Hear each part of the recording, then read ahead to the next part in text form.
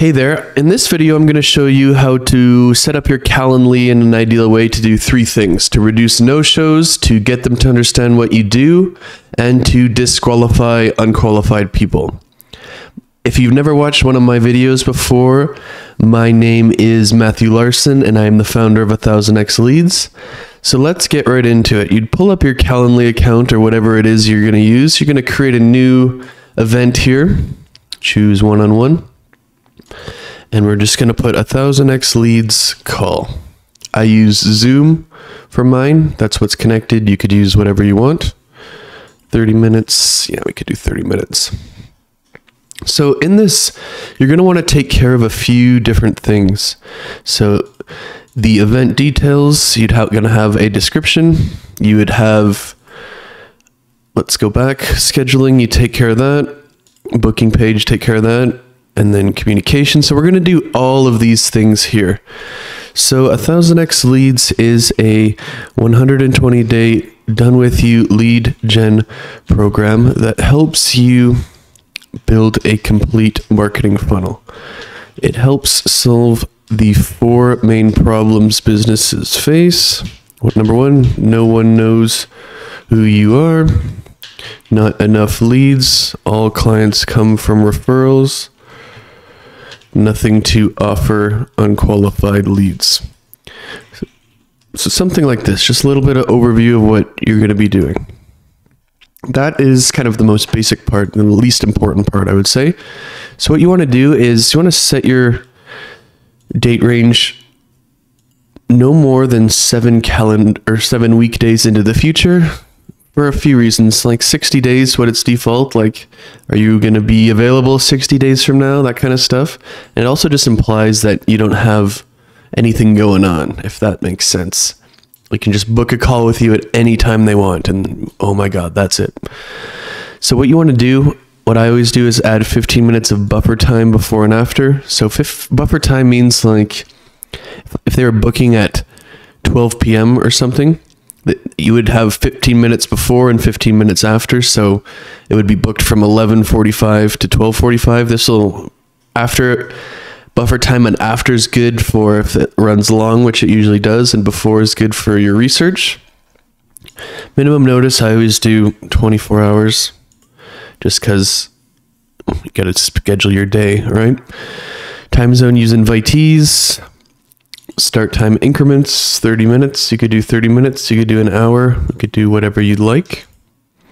So let's do that because that's good enough for now. We'll go save and close. The next thing we want to do is our booking page options, and make the link whatever you want, really.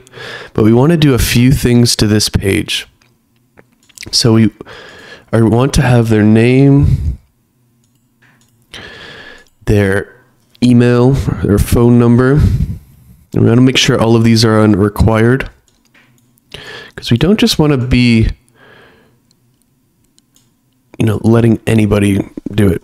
Website URL, if non-valid URL, website or call will be automatically canceled.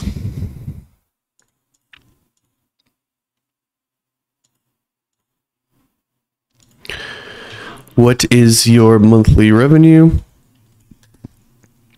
So this is where you get into your current one, because I always think you should ask a few different questions. The first is, what is your monthly revenue? And then say, like, this is only for people who are over a certain revenue. So for 1000x Leads, what is your monthly revenue? This program is for those over 10K per month. I always say the price on this because for two reasons. One, it's going to, if they're not agreed to pay the price, or if they're not okay with it, they're not going to book a call, and that's good. We don't want people who aren't going to pay to book a call. It's just a waste of time. And then two, oftentimes it sets like a little price anchor. If you say our price is between 5 and 10K, and they say, okay, that's fine, and it ends up being closer to 5K, they're going to be thrilled with that.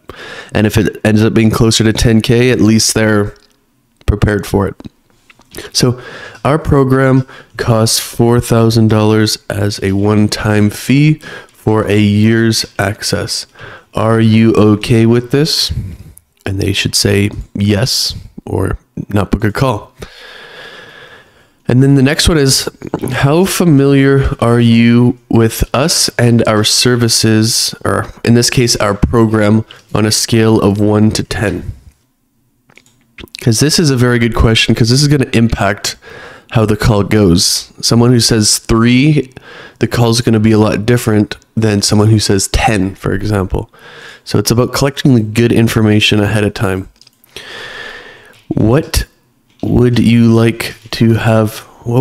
What would you like to have? Or maybe I could speak proper English. What would be an ideal outcome, or what do you want to happen by the end of the call? Please write 2 to 3 sentences. Something of that nature. What would their ideal result be?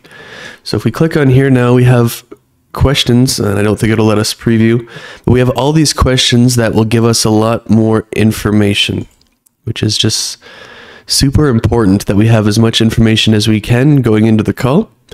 The next thing we're going to do is, it says after booking, so once they submit, like this is kind of what it means, we want to redirect to an external site, and we want to, whatever presentation or thing we're going to share on the call, we want to take that link and put it here, so that once they book, they'll be automatically redirected to this. So that will give us basically more familiarity. It'll give them a chance to understand what we're actually doing on the call and that kind of stuff.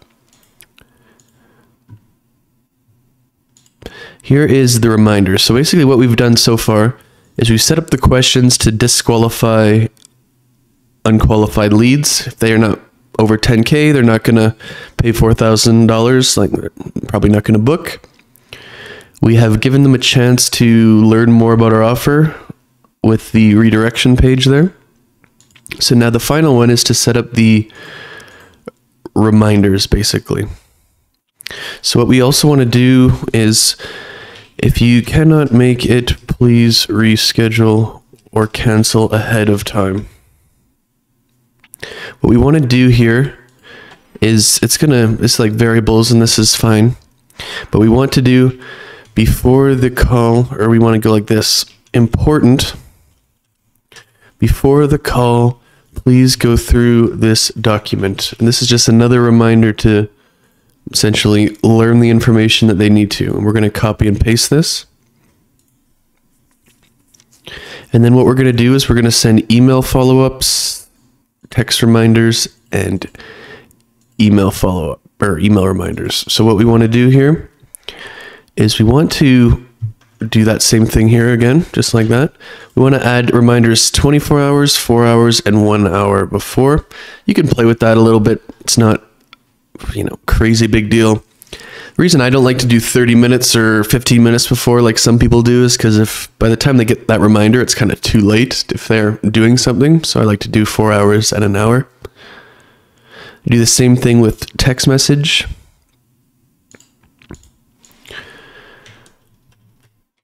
Just like that. And then for the email follow-up, thanks for your time. Here is the document we went through on the call. But I'll also send them a automated or a manual follow-up too here. So it's a situation where you're kind of going to get double there. I think it's a good thing to do. So this is basically all you would need to do to set up your Calendly, your pre-call flow, as some people refer to it. All you got to do. So if we go here, for example, this is the live version now, and we click there, we have all of our questions, we have the description, we have all of this stuff. We have their phone number, and then let's fill it out here. I don't want to put my phone number, too late. Too late for me. Google.com. Yes, yes, yes.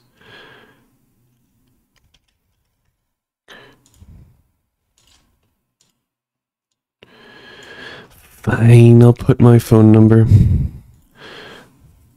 So now when we've confirmed it, you're scheduled with Matthew Larson, which is me, and now it redirects.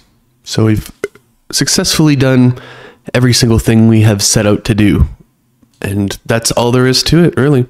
This is going to reduce your no-shows, have more rapport on the call because they know what you're doing, and it's also going to discourage people who can't pay from booking a call in the first place. So 3 main benefits.